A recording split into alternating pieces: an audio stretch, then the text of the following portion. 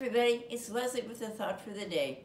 And always, always tell yourself, I think the positive. I always look for the positive in things. Never think the negative.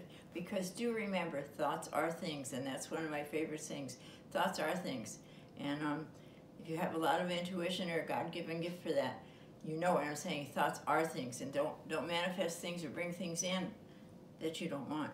Just think thoughts are things. Okay, have a great day. Bye-bye.